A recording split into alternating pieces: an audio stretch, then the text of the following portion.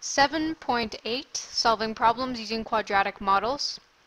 Basically, this is just throwing everything that you've learned together, and you're going to be solving some problems involving quadratic functions and parabolas. Here are some tips. A function, a graph, or a table of values can represent a relation. Use the form that is most helpful for the context of the problem. Depending on the information that's given, you can use a quadratic function in vertex form or in standard form to model the situation.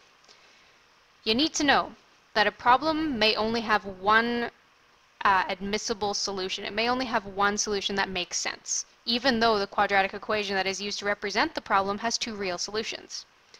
When you solve a quadratic equation, verify that your solutions make sense in the context of the problem. For example, we can't have negative time. If you're throwing a basketball, it can't go underground, that kind of thing. So you're just going to need to think about these a little bit.